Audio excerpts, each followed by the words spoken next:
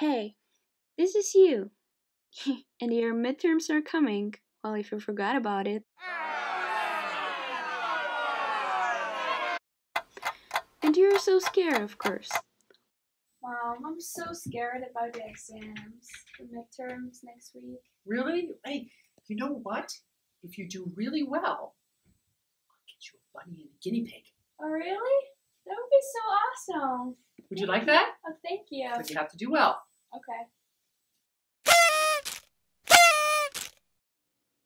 So you go to the pet store, and one specialist explains to you that bunnies do not get well together with guinea pigs.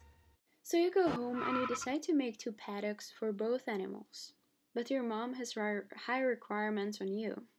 She wants you to make 1 paddock in the shape of a circle, because your garden table is round. And your other paddock has to be square, because look at the chairs. It all has to match, of course. You go to your garage and you find 15 meters of mesh. Or wait a minute, if you're American you might not be familiar with meters, so 15 meters, that's 49 feet and 2 inches. You almost start working, but your mom reminds you that it has to have the smallest area, because look at the garden, how beautiful it is. And the animals will eat the grass, so let's minimize the damages. And I'm not even talking about mom's garden, like the carrots in there. Well, your dad doesn't really care, but you want to make your mom happy. So you start thinking how to do it. But you realize that you're lucky enough that you're taking AP Calculus.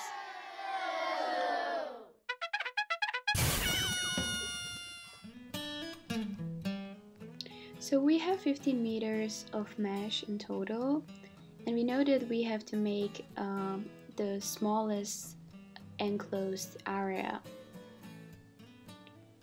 Also, we know that we have to make 1 round shape and 1 square shape, so the animals will not be together.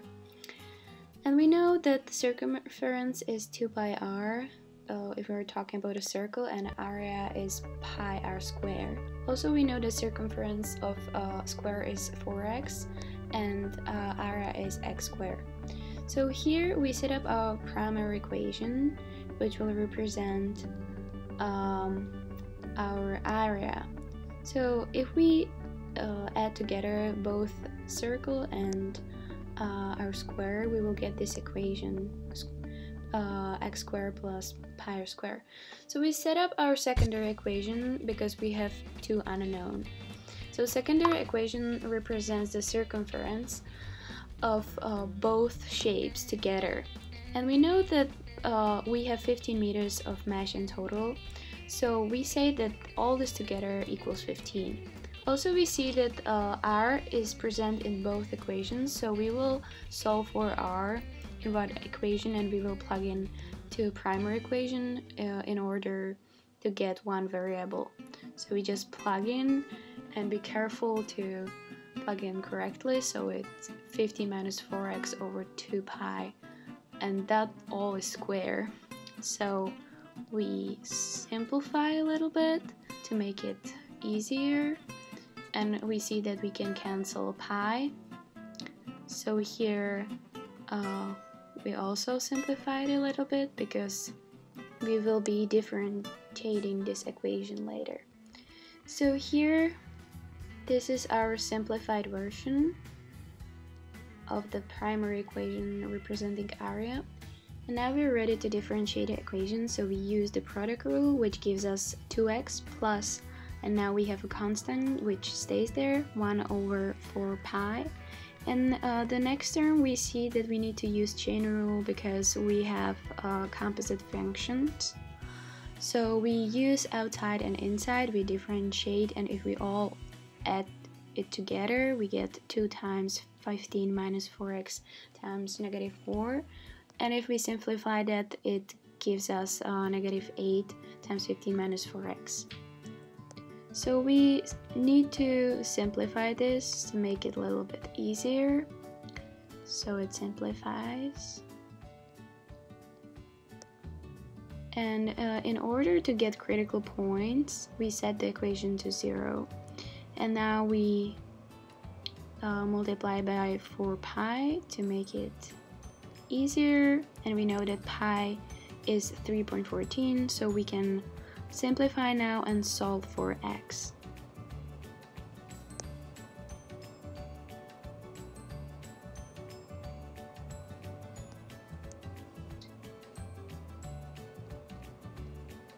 So we found that x equals 2.1 meters, which will represent our one side of the square. Now we need to figure out our range.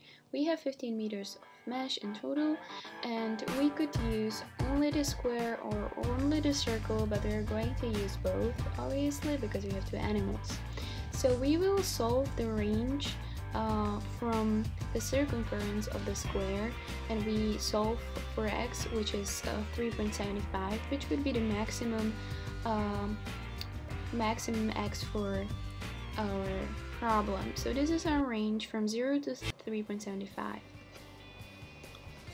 So now let's see if 2.1 meters that we solved actually works for the minimum area. So we chose 1 and 3, which are numbers 1 is smaller than 2.1 and 3 is bigger than 2.1, but they are still in our range. So we plug in these numbers separately in our differentiated equation for area, and if we plug in 1, we get negative number. So that means that we can write it down, that it's decreasing on the interval between 1 and 2.1. And if we plug in 3, we get positive number. Actually, that means that it's increasing, it's positive on the interval from 2.1 to 3. So if we see it like this, if it's decreasing and after it increasing, we have minimum at x equals 2.1. So we will actually get the smallest area from 2.1 meters for x. So in order to solve the radius of the circle, we plug in back to our secondary equation, because now we solve for x. So if we plug in 2.1, we get that r equals, let's see, r equals 1.05 meters. So we will use this for our circle. So here is just a quick recap. What we found: our circle and square. We found that radius will be 1.05 meters and one side of the square will be 2.1 meters. So here we show our mom that it will actually not be a big area, it will be really small. This is the smallest area, so mom will be happy.